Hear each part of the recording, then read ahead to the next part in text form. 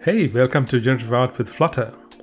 Yesterday, I saw this post of a cool effect on Instagram, and they were using some plasma effect algorithm something. And I thought, this has to be easier than that, none of that plasma nonsense. So I created this. Now, can you guess how you can create such an effect? It's super easy, and I'm going to show you how to code it up with Flutter Canvas.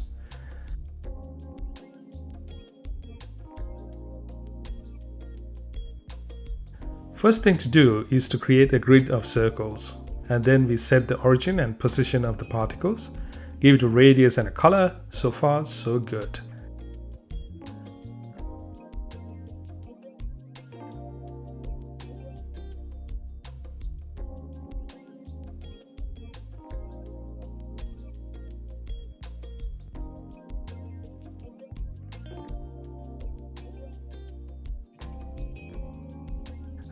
Let's draw circles apart by setting a step value.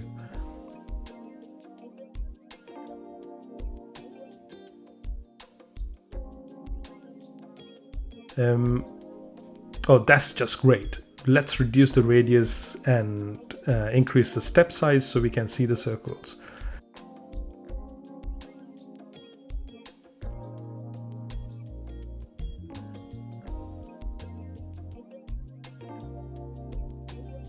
Now comes the interesting part. We want to vary the radius along with x-axis or y-axis or both. So we can use something like a sine function to map x value to an oscillating value. Here, let me break it down. So we can set a variable called f. It converts the x position to a ratio that goes from 0 to 1. And then we set a variable called angle, which converts f into a value between 0 and 360 degrees.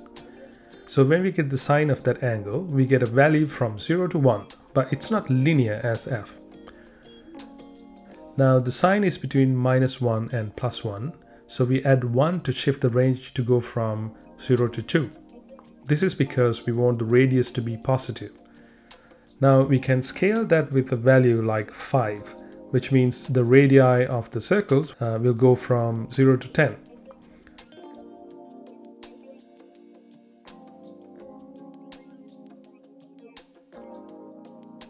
So we have the circle radii smoothly varying over x-axis, but that's a bit boring. So let's include y-axis as well. And we could do it like this.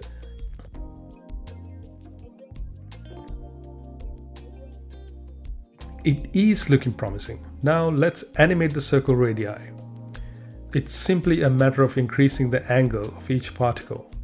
Here we store the initial angle in alpha property of the particle, and then at each frame we increment it by a small amount.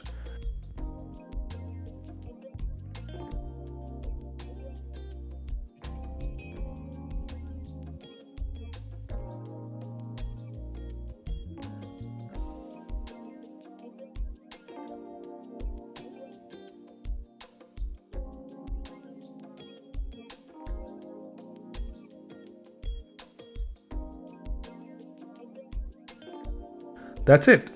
That's all there's to it. See, I told you it is easy.